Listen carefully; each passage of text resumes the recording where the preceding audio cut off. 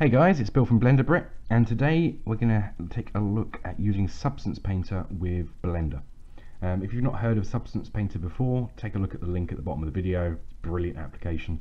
The actual usage of Substance Painter I won't be covering today. There's a load of tutorials out there, some actually done by the company that makes it.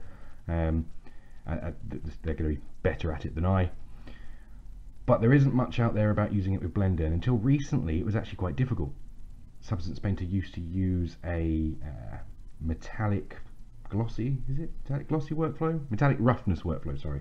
That is used in Unity for and other game engines and various other things. But it doesn't work particularly well with cycles. The textures that it exported, you couldn't just plug into cycles and expect to get great results. You had to do quite a lot of playing around. But in Substance Painter 2, they've released a diffuse specular workflow, which is very similar to what we use in cycles, and it's a lot easier to use the two together now. So I figured it was time to show you how. Let's say you've got a model that's all finished, UV unwrapped, like Sintel's bag here that I've taken. You do need to make sure, I can't stress enough, that the UVs are done nicely. If you have trouble with UV unwrapping, watch some tutorials, get it done right beforehand.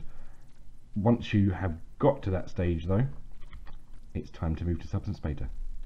So highlight everything, click File, Export, and then Export by FBX. Make sure that Selected Objects is ticked. Aside from that though, all of the default settings for the export are perfectly fine. Give it a name and save it. At that point, we'll jump over to Substance Painter. What I'll show you here is how to load the object in with the right settings to use. I'm then going to jump to a time lapse of me quickly painting it.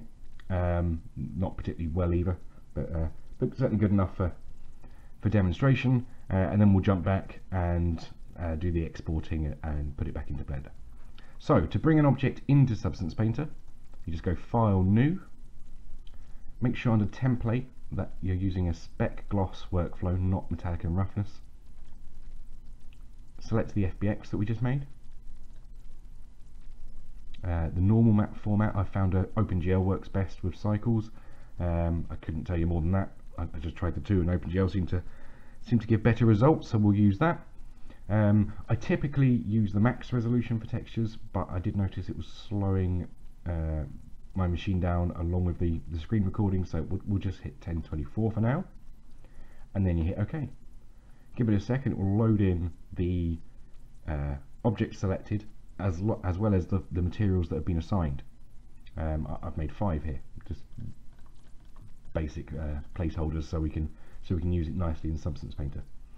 Okay, the first step before you get excited and start painting away is to bake the textures. So as long as that's not going to take too long, I'll do that before starting the time lapse. Let's have a look. Click Bake Textures down here. Bake Textures again. Yeah, that's probably going to take a while because I've got to do it for all the materials. So at this stage, I'll jump to time lapse. And here we are, zooming along. The reason you bake these maps at the start, or in general, is Substance Painter needs to use them in its smart materials.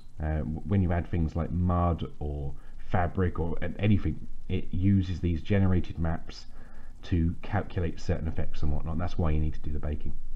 I mean, as you can see here, it is ridiculously easy to quickly throw together a good looking model in Substance Painter. You've got to try it, it's really good. Anyway, let's jump back to normal speed.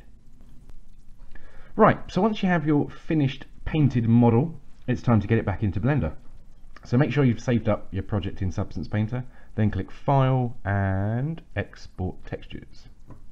By default, the default configuration for the export is document channels plus normal plus AO, which is perfect for what we want to use. It's worth noting that if you're using other engines, there's actually presets for all sorts.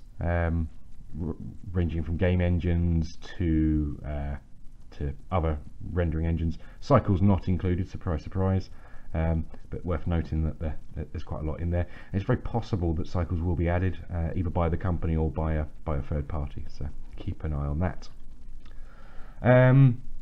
So for each of our materials, it's going to generate all of these maps, not all of which we'll be using today. We're keeping the node groups quite simple, just to give you a nice start, but they're the maps that it will be generating, so we're going to have quite a few maps there to play with. Only other thing to check on here is where you put the textures and the type of file. Now by default it's PNG, though I have noticed that PNG files from Substance Painter don't get on too well with Blender for some reason.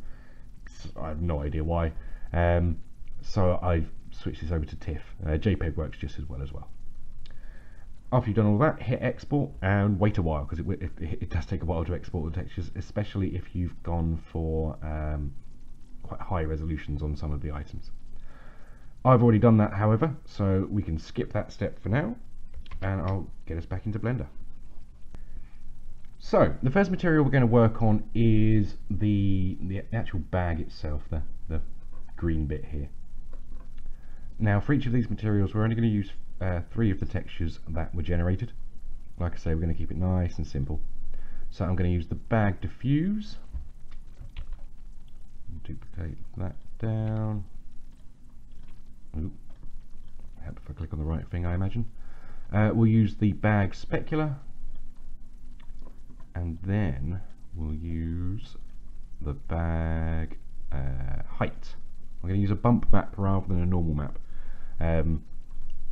simply because you get easier, nice results without having to fiddle around, at least in my experience. So that's what we'll stick with today. Okay, let's start building up the shader. So we'll put the diffuse into the diffuse shader, no shock there. We're then going to add in a mix shader, mix that diffuse with a glossy. We're not going to use the specularity map just yet though, because it's a fabric material, therefore we do want some sort of Fresnel effect, so we'll put that in first.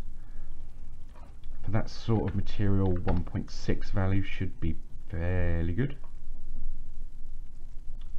Good. Yeah, that looks good. Duplicate the mix shader, feed the first mix shader into the bottom value of the second mix shader, and then the diffuse shader into the top value. And then I always put in like a color ramp or maybe a multiply node when I'm using a map like this. That you can just feed the map straight in, but just to give you more control, I would recommend doing that. Drop that in there, and then bam, that's our material started to come together now. So we've got diffuse and specular done, and now we'll do the bump map.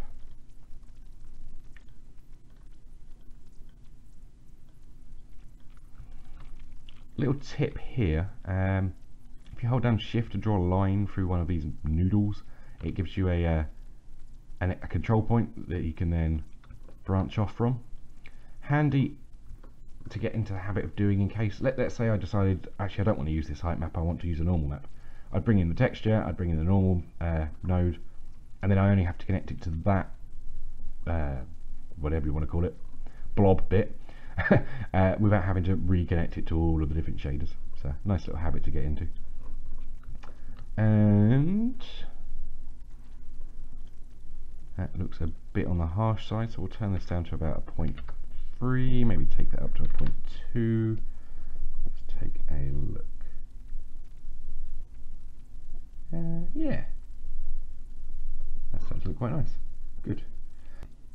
So with our first material now done, I'm not going to make you sit through all of the other ones because the rope and the sleeping bag is exactly the same. The only one that's a little different is the metal, so I will do that one, and then I'll render out an image to display at the end of the video. That'll probably be better. So we'll need 3 of these again.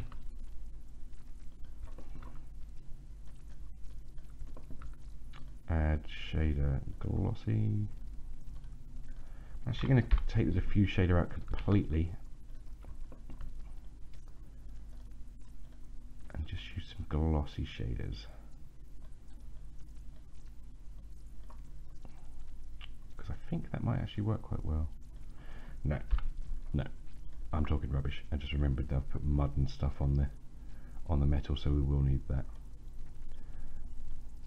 Okay, so let's bring in these new textures. It's going to be metal diffuse, metal specular, and hopefully metal height. Good, it's behaving. Dump that in there. We'll go straight for the colour ramp because we don't need a Fresnel value really. There we go. Boom. And